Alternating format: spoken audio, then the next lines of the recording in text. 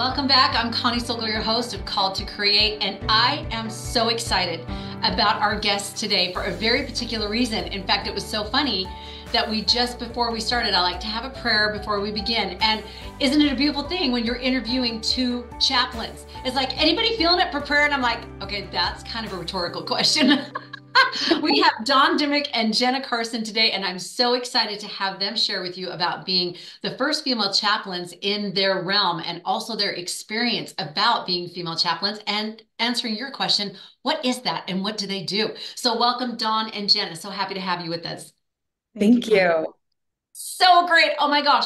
There's so many things. And when I've read up on them, and what I actually did was read an article in the church news, Jenna, about you first. And that's when we started digging and saying, oh, this is so good. We've got to spotlight this. Like, let's get some more information on this. So I'm going to give you their official bios, but then we're going to jump in to the who, what, why, where, how, all the things about this particular realm, which is so not well known. And yet it's just so impactful. So let's begin with Dawn. Chaplain Dawn Dimick enlisted in the Army Reserve in 2013 at the age of 17. Is that right? Yes. Oh my goodness, I can't wait. And on a prayer and in need of money for school. She later received undergraduate degrees from Utah State University in international studies and religious studies with minors in Russian and military science. She went on to receive a master's degree in chaplaincy from Brigham Young University and now happily serves the soldiers of 617 Aviation Combat Support Unit in Fort Carson, Colorado, as their chaplain. Her major interests include women's religious experience, interfaith work, yoga, poetry, and a good thrift store find. Amen, sister. All right. Welcome, Dawn. And for Jenna, Chaplain Captain Jenna Carson is a chaplain and officer in the United States Air Force. She's also an emerging writer who is writing her first book, a memoir about her time working as a prison chaplain. And we're going to talk about that in a minute. She currently serves as chaplain at Keesler Air Force Base in Biloxi, Mississippi, where she provides spiritual care for airmen, guardians, Marines, and sailors. She earned a BA from Brigham Young University and a Master of Divinity from Harvard Divinity School. While beginning her chaplaincy training in graduate school, Jenna began petitioning church leadership to change policy and allow women to serve as military chaplains. She would become the first female military chaplain endorsed by the Church of Jesus Christ of Latter-day Saints. Prior to serving in the Air Force, she worked as a hospital and prison chaplain. Welcome, ladies. Oh, let's unpack this. There's just so much good stuff. Let's kind of first establish what a chaplain is so everybody's on the same page. I mean, we kind of have visions of Father Mulcahy, from MASH, if you're back in the day. So kind of you both had that military and hospital experience. So kind of in one or two sentences, can you help us understand what is a chaplain and what do they do and what can they not do? Either one of you want to start? Jenna, I'm looking at you. Yep. Well, I'm a little emotional right now as you read those bios. I'm just so touched that Dawn and I get to do this work, and it's been such a journey for both of us. And so that's why I have tears in my eyes right now. They're happy tears. Chaplains, we get to support people in all walks of life. And oftentimes when people walk into our office or when we encounter them elsewhere, they are in the worst moment of their life. They are struggling. They are searching for answers, searching for meaning. They might have just been through a very significant loss. And we get to provide spiritual care. And that can look like so many different things because we're working with people from all different kinds of backgrounds. Could be faith centered, could not. We might be working with people who identify as humanists, atheists, who don't believe in a higher power, or we might be working with someone who's had faith in a higher power from a very young age. And so it's so amazing that we get to meet people where they are and be someone to what we call hold space for them in whatever moment they're going through seeking counsel from a chaplain. And there's a lot more to that, but Dawn, I'll let you add. Beautiful. Dawn, what would you like to add? Beautifully said. My first thought, the easiest way for me to explain it is off of our core competencies. So the Army Chaplain Corps has three things: nurture the living, care for the wounded, and honor the fallen. Ooh. I feel like everything I do falls into one of those categories. To Jenna's point, like a lot of nurturing the living, it's the whole gambit. It's as unique as the person's life experiences and what they're going through and how we support them. So really it's about like walking alongside for me, providing healing, offering healing, pointing them to the source of healing as appropriate, right? but walking alongside them as I'm on my own journey. So that's nurture the living, and then care for the wounded. We do a lot of like funerals, gravesite services. We do trainings. Like we just did a training yesterday for like when we're in a combat environment, what that looks like when there's mass casualties. You're providing like last rites and circulating in that way. So that's another role, and honor the fallen. So that those kind of go hand in hand. What that seems to me is you are just with human life in their most vulnerable and tender experiences. Wow. And what a Jane of all trades you need to be able to pull out that tool belt and say, what do they need in this particular moment? So I want to come back to that in a little bit of what that skill set requires. I want to go to the moment. This is such a unique thing. And ironically, both of you have felt, even on your missions, you felt this rumble of something in the future. And then all these steps along the way, these stepping stones. So people listening that kind of feel these different feelings sometimes of, I should be doing XYZ, but that doesn't make any sense. Or I should maybe follow this path, but that just seems so illogical. Let's go to those experiences that you both had of just feeling drawn.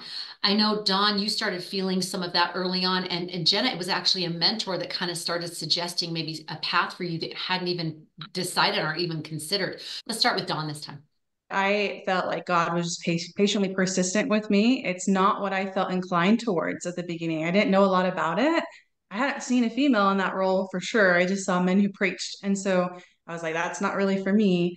But it took a couple of years of figuring out what a chaplain was more, and God pressing on my heart and saying, like, I'm preparing you for this thing. But I initially felt drawn and called on my mission.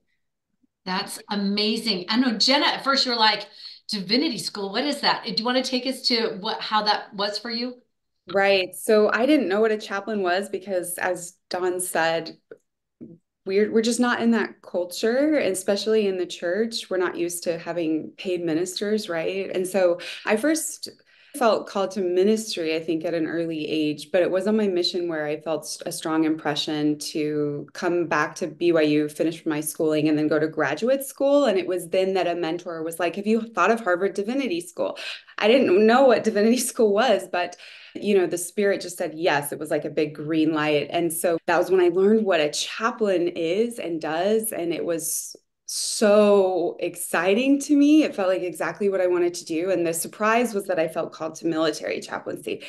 And at the time, I had no idea how hard it would be to get to this point. And I thought it would be a matter of just calling church headquarters and explaining, I feel called from God to do this. So I'm seeking your endorsement. And so our listeners should know that the first step in becoming a military chaplain is to get endorsement from your church, your organization. And so that's the battle that Dawn and I had, is because our church had only ever endorsed men because men are ordained in our religion. And so that was something that I thought would be an easy fix, just explaining that this came from my higher power. This was a higher calling, but it turned out to be a years long effort to eventually get to the policy change that allowed Dawn and I to serve. That is amazing. And I can't wait to talk a little bit more about what that process was, because they've been doing that for over a century, right? With the men being ordained. But I'm sure this was a whole new door for everybody to step into, and how beautifully that everybody did step into that. And that now there is this opportunity when people feel so called, and probably didn't make sense to either of you. Now, you served a mission in Russia, Dawn, right? And you served a mission in Florida. How did your missions, you felt those rumbles on there? How did your mission kind of prepare you for that? Not in a cliche way, but really truly for you. How did that prepare you for serving as a chaplain? Did it give you some skill sets? Absolutely. I always say I was a bad missionary because I was not in the numbers game, and that's changed a lot now. But when I went on my mission, there was a lot of focus on like, how many people are we talking to? How many people are getting baptized? And my heart was always in, wow, I just want to learn about people. And I felt the sacredness of sitting with people and talking about God in a curious way, not an I have something to offer you that you must accept way. It was like, what do you have to give me as well? It was very reciprocal. And I learned how to sit with people through that and how to ask questions. It cultivated that curiosity in me. I love how you said that you learned how to sit with people. And that is such a driver for you, it seems like being able, and both of you, to sit with people's stories, not try to solve it, not try to give them platitudes or like how to's or you shoulds, but just being able to sit with them in their story, their experience, and feel nurtured and comforted, like someone is there with them through it. Mhm. Jenna, what about for you with your mission? I was not as spiritually mature as Dawn on my mission. I was very rigid. Like I was extremely concerned about people's salvation. And so I actually took that a lot into my body and was stressing myself out and getting really sick. I was so worried that if people didn't accept the gospel of Jesus Christ, that I was doing something wrong or that, they'd be missing their chance. And my theology around that and my understanding of that has totally changed. And don't get me wrong, like I'm sure I was able to serve and hopefully lift people on my mission, but ministry for me now is not having an agenda, not trying to convert, not trying to change people's view, but just to support them in their journey. And so I'm so grateful that I had that kind of rigor of the mission and now can kind of just literally in the moment with people breathe into the moment, relax, and realize God's got this. In my theology, we are all in God's hands, and wherever we are on the journey is exactly where we need to be. I love that so much. You're talking about all different kinds of walks of life, different faiths, all of those things.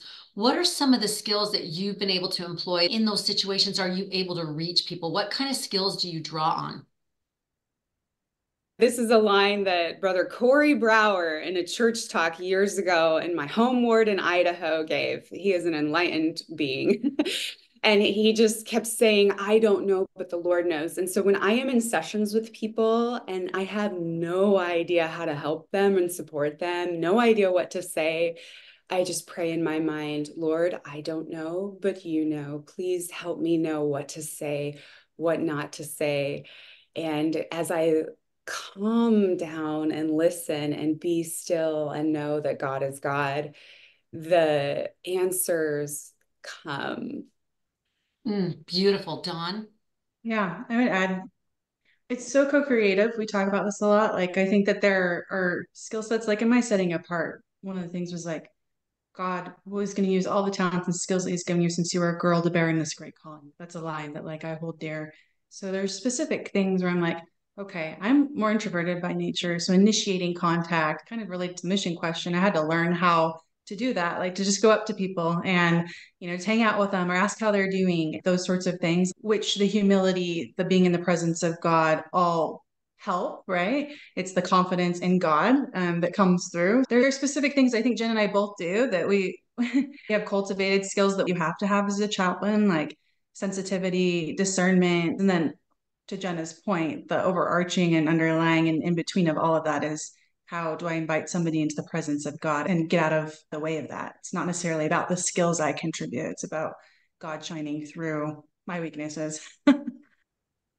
I love how you shared about that discernment because I would imagine that you've got this tool belt, and in any situation, you've got to instinctively, intuitively, I would say by the Spirit, know what does this person need to hear, and what is it that God knows about this person and the way they need to hear something. So the fact that you have this intuition as well as this gift of discernment.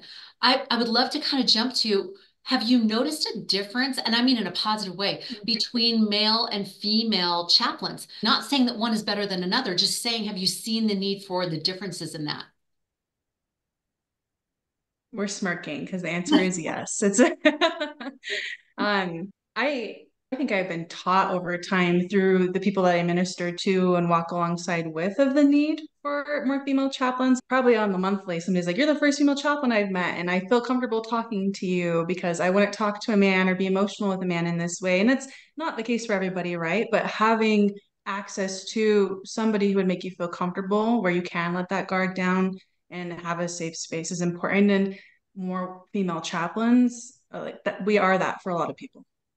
I love how you bring that up. I Mhm. would imagine there's that benefit of being able to have the choice so that whatever you're feeling, you're able to get the help that you need. Jenna?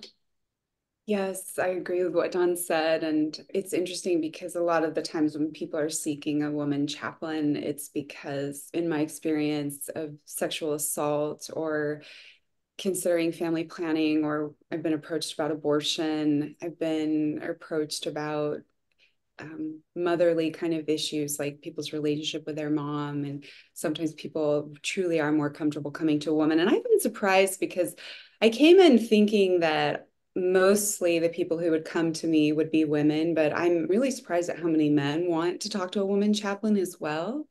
I work a lot with young people who have just enlisted and just gotten out of boot camp. They're in technical school training. And a lot of times I just feel this like motherly instinct. And I'm not saying that a chaplain is a mother or a mother is a chaplain, but I find a lot of parallels there. Absolutely. It's that nurturing, succoring, comforting, I would imagine. And I think you bring up such a good point with being able to move into those different roles and fulfill those roles, knowing that you're just there to help them in that moment, right? You're not replacing anybody or anything like that. You're there in that moment. Let's talk about being women in this male arena. I really don't want to go off on stereotypes and things like that, but I would love to talk about the realities that you've dealt with and what tools have you gained in knowing how to navigate that for listeners that are listening that are first in their arenas, and also particularly women who are coming into maybe male dominated areas, business, filmmaking, things like that, where there's a lot of men and typically men have led out and done those things. How can you navigate that arena with being able to build those bridges of respect and being able to be colleagues? Any thoughts on that? One of the big ones is the importance of, so this is not navigating necessarily that tension, but outside of it is surrounding yourself with support networks, with other women, places where you can process what that's like, and having mentors in that way. And another piece that I've been learning this past year, especially, is that it's not a kindness not to hold people accountable. And so I have developed the confidence and desire to walk through those things with men, to educate. I think I've been silent for a long time. Like, I think we do this. We're like, oh, if something affects us, we just kind of like table it away or shoulder it or share it with just another woman, maybe, or never go to the person about it. You know, that I felt wronged in this way or felt excluded. This just happened to me last week. And I had a peer check with somebody. Hey, like, I was literally in the room saying, like, hey, I want to help too. Like, everybody else was included, all the male chaplains, but not me. And I'm like, literally sitting here going, like, please include me. And so I did a little bit of a peer check, right? Is this just me that's feeling this way? Well, no, I noticed that too. I was like, well, let me talk to this individual because we work together and I want us to have a good relationship. And so I've taken on this head first. I'm just going to, in kindness and grace and love, like, I want us to have a good relationship and I respect you and I just want the same respect in return. And it's gone well so far. It's totally different way of being in the world than what I'm used to, but it feels right. So I'm enjoying living in that space and just kind of trusting that healthier relationships come out of it rather than hurt relationships. And I so appreciate the way that you approached that, which was very Stephen Covey, right? Seeking for understanding, very win-win. You may not have recognized how this kind of went down, but here's some food for thought. And I would love to be able to have this better way of communicating because we work together and that's such a great experience. I love that. And having some of those experiences myself, so often it's just a lack of understanding. There's a lack of awareness of how things are going down because there's just been a pattern. It's just been something that's been followed. So I really appreciate that way of going about it. And I know that there are situations that are trickier than that and that Oh, they yeah. really that I know that there are lots of different layers and levels, but I love that, especially first layer, first level. That's so good. Jenna. I second what Dawn said, holding people accountable. I'm very fortunate right now. My entire team and my leadership are very good at treating women equally, and I don't feel like a second-class citizen in my current chaplain corps team. But it's interesting how deeply ingrained it is for young people to turn to the male in the room and think that he's the chaplain. And so I'll be wearing my uniform and in a room about to give a briefing to 100 students who've just come out of boot camp. And they'll pass by me and look at the man standing next to me in civilian clothes. Someone literally asked him, "Are you the chaplain?" He's like, Mhm. "No, I'm not even in the military." Things like that just shock me. I mean, this is the young generation, like 18-year-olds, right? And I took off my chaplain hat and put on my officer in the United States Air Force hat. And I was raising my voice and telling these young students that they needed to step it up because they had walked by me and looked at my male colleague and called him sir and completely ignored me. And in the military, when you see an officer, you say, "Good afternoon, ma'am. Good afternoon, sir." But they completely ignored me and acknowledged him. And he was furious. This was a different scenario. This was a chaplain colleague of mine. And he looked at me, he's like, "Chaplain Carson, we are going to address this." And so both he and I went in the room and he started yelling at the kids. And then I said, "You are in the United States Air Force. You will do better than this." I said, "It is extremely disrespectful to not acknowledge a woman officer." And so times like that, I sometimes feel guilty after for calling it out, but we really do need to call it out because it's so deeply embedded. The patriarchy is truly ingrained. And so it can be exhausting, but truly part of my work is educating and reminding. Look at the woman in the room. Oh, that's such a good phrase. Look at the woman in the room. And I would even add, look at the ethnicity in the room because there's Yes. minorities that feel that same way, right? And we're not going to go down that rabbit hole, but I love that there is a turning of this flywheel on all levels of these things have needed to shift and they're shifting now.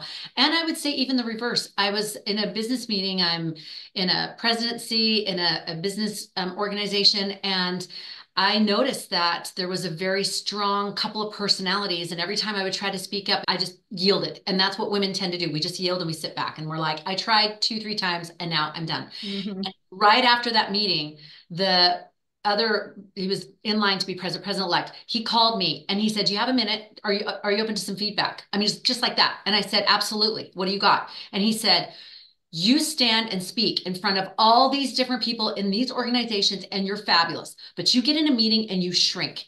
And he said, "It's not okay. You've got to step into it." And I said, "I just get shut down." And he's like, "What are you going to do about it?" Right? It was such a good challenge. And we have such a respect for each other. I knew what he was saying, which is you can do it differently and you don't need to be apologetic. And that shifted everything for me. So I love that you are pioneering that in that realm. I know lots of people are pioneering it in a lot of different industries, and all of that flywheel turning is making a difference. I so appreciate it because that's hard knocks at the beginning. I remember Sherry talking about being a CEO in Deseret Book and how she paved the way, and Laurel Day talked about how much Sherry Dew had paved the way for when she became CEO and what a gift that was. So we do that. We give that gift to each other. Any other thoughts on that? I just want to add one thing as you're talking about how deeply embedded it is. Um, in our own spheres, we can influence and hold people accountable, but the importance of really holding space for one another outside of it. Because I walked into a chaplain training and I was talking with a female religious affairs specialist. And when she went to like break contact with me, she referred to me as sir. And she caught herself and felt so embarrassed. And there were other chaplains in the room that just witnessed this happen. And that's the piece where I just have to stay grounded in who I am, hold grace for people, hold people accountable, and let God do the rest. I embody Christ. I want people to see Christ in my countenance more than anything because some people respond well. Like my male colleague friend, like responded well when I addressed it with him. Others might not. And the approach is more so like, well, you can't deny my ministry. You can't deny the person that I am, right? And the forgiveness that I continue to extend. Like they feel that. Those are my lingering thoughts. Jenna. I love that. And really quick, if I can just say, I love that line that you said, hold grace and hold people accountable. And we can do those two things, two sides of a coin. They're not compatible. Those are two things. And we see that in parenting, in business, in religious entities, that in religious experiences in the church. I just think that's such a great line. Jenna. I love that, Dawn. And I also have been called sir. Really? It's like, oh, what?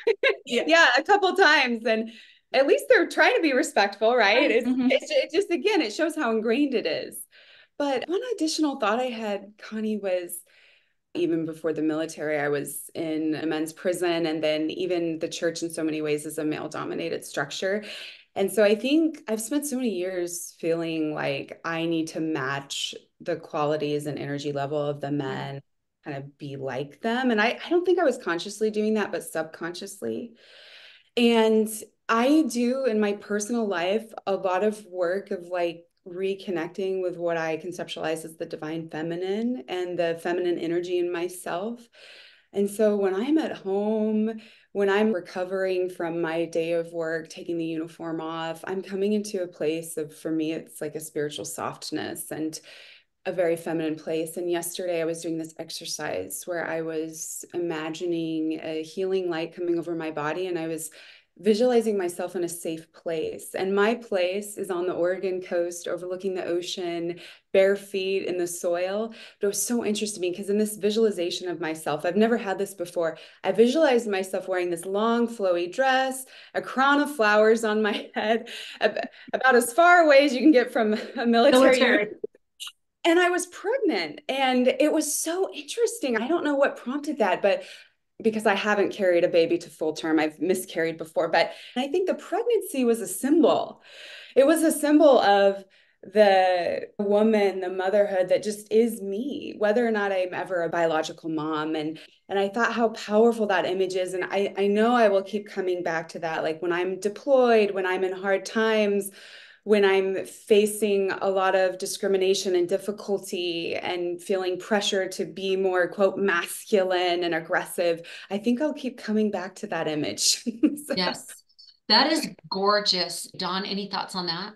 Yeah, a little bit of a twist on that. I think part of the season I'm in related to showing up fully and inserting myself into my workspace has been how do I incorporate the feminine into work more and challenge people to enter that with me. It's like my office has a lot more feminine imagery than your average chaplain office, including like tree, like a beautiful tree tapestry and things like that. And the activities that we do are in nature. I'm doing yoga up at the airfield soon. So inviting that and seeing people who will respond to that and just kind of staying open to what that looks like. But then to answer your question, coming home, Jenna and I are very similar in this way. The yoga, the meditation, the visualizations, and being in nature. I'm blessed in Colorado to have the mountains right here. And I live by a creek, so I spend a lot of time for me in the presence of God, in nature, in meditation, in scriptural text and women's text. And I just go and sit in churches sometimes. As I was thinking about this, I was like, just like going and sitting in a cathedral is healing in a lot of ways for me. So those are some of the practices that I do. So good. So good for any of us to do, especially when you're dealing with, as creatives, you're putting in so much to your expression that you can kind of just get empty at the end, or just, and then you go home to a family or come out of your studio and it's phase two. So you've got to make this shift, that switching of the gear. And that I love that you brought in bringing in the feminine and not hiding that or keeping that away, of getting people more acclimated to that, being able to help people tap into that in a safe way and in a way that feels like it normalizes that experience. And that kind of leads me to a little bit, because I know we're kind of winding up on time, but that leads me into your interfaith pastors, right? You go and you're working with all different backgrounds and things that we've mentioned. Do you find a common tool that's a go-to with people, or do you have sort of a way that you've learned to work with a variety of different people that is useful, is helpful? Like I said, people who don't believe at all, or who maybe have had traumatic experiences but they need help. Have you found some tools that generally work? Dawn mentioned this earlier. Both she and I were trained in yoga. And so for me, I use a lot of mindfulness exercise, a lot of breathing exercises in individual sessions and also as a group. I have a weekly Mindful Monday class, which is some gentle yogic movements and a lot of meditation and visualization. It's really creating a safe space for people. When people, whether it's individual or in a group, can start to deepen the breath, calm the nervous system, get out of fight or flight mode and into a rest and digest mode, they can start to process things, feel safe, and hopefully learn tools to find greater safety in their life. And that works, I believe, universally, no matter what religion, whatever your background. There are very few cases in which mindfulness isn't a good idea. Maybe when someone is like in psychosis, right? But generally, that is a tool that is a game changer in my work. So good, Dawn. Beautiful. The thought in my head is like, we have 2 ears and one mouth for a reason. That quote, the biggest thing for me is I let people teach me what they need. So asking questions of compassion and curiosity works for everybody. right? So that's kind of my go-to when engaging with somebody who's different than I. And then with belief systems, those, yeah, letting them tell me, like asking them questions about their belief, their practices. And in doing so, then it opens up the door for you to authentically share yours. Like you've given them space to show up fully, and then I show up fully too. That's beautiful. I love that. Ask questions of compassion and curiosity. That's perfect for parenting. That's perfect for business, perfect for everything. So, so beautiful. I do want to touch on one other thing, and then I want to ask you about some experiences you may have had where you've seen the differences that this has made. But when, Jenna, you were petitioning the church for this change in policy, what were some of the things you learned from that were positives to learn about that experience? For some reason, it just made me think of in the Old Testament, I hope I'm saying it right, but the five daughters of Zelophehad and how it was this whole inheritance. The daughters were going to lose their inheritance because there wasn't a male person to continue the line. And then they petitioned and it went to Moses. But the way they went about it was just very diplomatic. It was very clear. And Moses took it to the Lord and then got the download. Yep, we need to change that law. It was just, that's what I thought of when I read that. Were there anything that you learned through that experience that you would love to share? Yes. Dawn said this so beautifully earlier in our work as chaplains. Step aside and let God shine. And there's a lot of ego. Just as humans, we're ego driven, and that's not necessarily a bad thing. That allows us to survive. But I would often ask, and I still ask God, just melt my ego, God. It's about you. It's not about me. And to be clear, over the years, I had a lot of anger. And so I went through a lot of practices of releasing anger and giving all of this to God. There were a lot of times in this journey where when I was being told no, and I know that Dawn knows what this is like too, because she was also asking and petitioning. There were so many times where it truly looked like this wasn't going to happen. And I remember these were dark nights of my soul. I would be crying out to God and writing down my dreams. And one night I literally wrote, God, I give these over to you. And frankly, my mother also helped a lot too. There were times over the years where I would come home and literally come into her arms and she would embrace me and tell me, Jenna, you are enough. You are enough. And so she was a great support as well. That cycle back of you are doing that same thing to others where you're just giving that sucker because sometimes there's things beyond our control.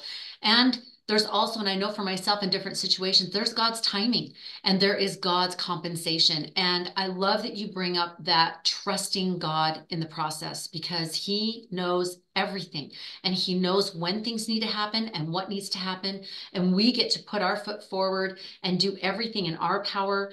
And then He gets to magnify that and take that and do with it what He needs. So I love that beautiful attitude. And especially for our listeners, that if they are engaging in something that's unique and all the times that someone is a first in something, there are so many new ways of looking at things that we can be overwhelmed by that and have such unsure footing of what that can look like or what is it supposed to look like. And what if we make a mistake and now doing something new and now we have to backtrack? There's just so many layers. So I love this humility and this trust in the Lord and being able to say, I've done all I can do and I'm putting it on the altar and I'm continuing to be willing to do whatever I need to do, but I know this is in thy hands. So beautiful. Any last thoughts on that?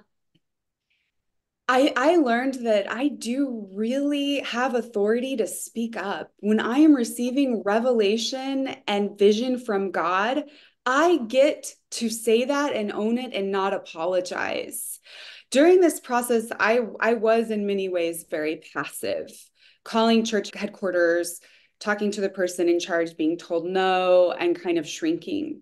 And now in my life, I understand the authority God has given me, and that is a beautiful thing. And I think when women can step into that, and it's hard in our church because we're not used to being told and truly given opportunity to grow into, to lean into our spiritual authority. But that spiritual authority is real and it's directly from God.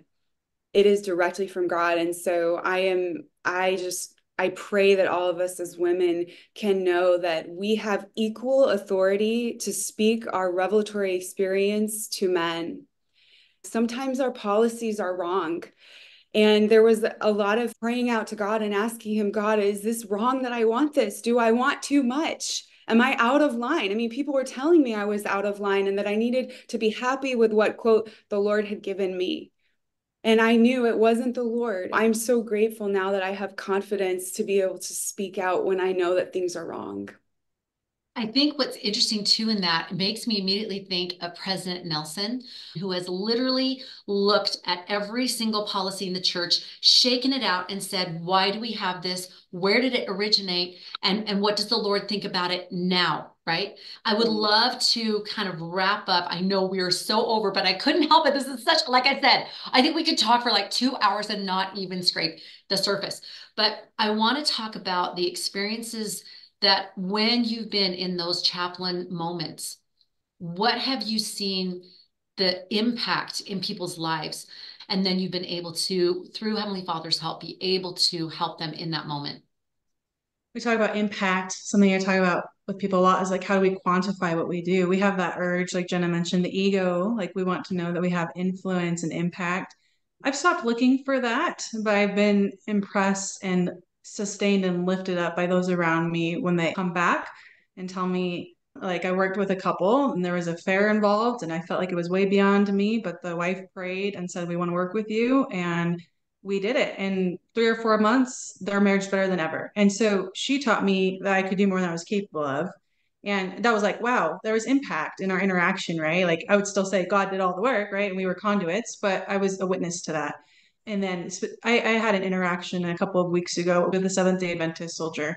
And I asked him if he wanted to pray for us at the end of our counseling. And in his prayer, he thanked God for his sister in Christ and that he felt like I was being guided and doing his work.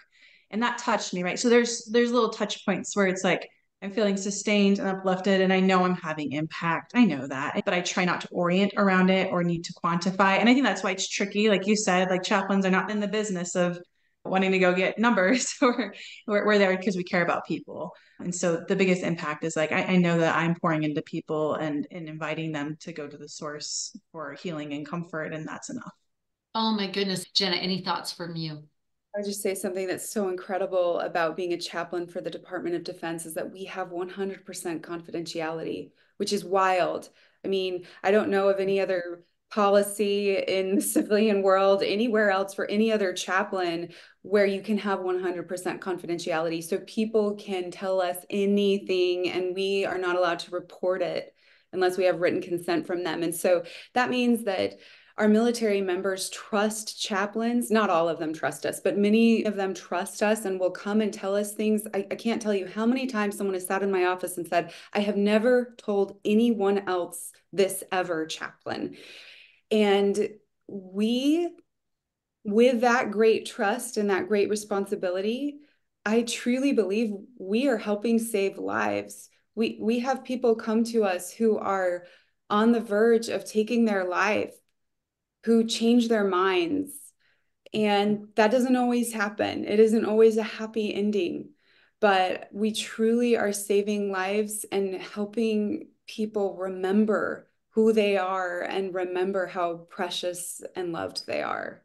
Beautiful. And especially in these situations, in a prison setting, in military, in combat, where you can get so disoriented with who you really are and remembering that and being able to separate that from the job that you're doing or the thing that you have to do that you may not even want to do, being able to still stay whole as a person.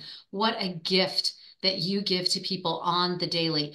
Honestly, this has been so fantastic. I hope our listeners have felt that too, and being able to apply that to their own creative journeys of when they're pioneering things, when things are going south, when they're not seeing the success that they want to see, and they have to keep staying grounded in themselves and seeking comfort and guidance from the source of healing. And that is Heavenly Father and the Savior. To be able to keep staying on that path to be able to fulfill their creative path. Thank you so much. I'm just curious if people want to reach out to you, are they able to? I know you have Instagram, but what is the best way for them to reach out to you? And is there a possibility of them being able to connect with you as civilians?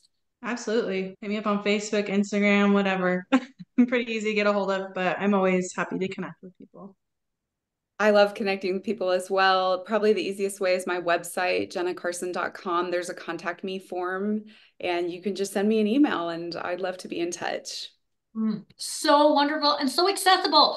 Honestly, I can't help but say this is just so savior-like. It's just so accessible. It's so nurturing, so without agenda. I'm just literally here for you. What can I do to help you to move forward in a more whole and happier way? What a job. Wow. Thank you so much for being with us today. Thank you Thanks, so much Connie. for having us. Thank you. And for those listening, if you have enjoyed this interview like I have, go back and listen to it again. It's so good. And also listen to the other beautiful interviews. We have Al Caraway, we have Dr. Stacy Taniguchi, we have Gerald Lund, we have speakers, writers, filmmakers, musicians, all of them, Truman Brothers, all the people who are sharing their highs, lows, and all the in-betweens and helping you fulfill your call to create journey.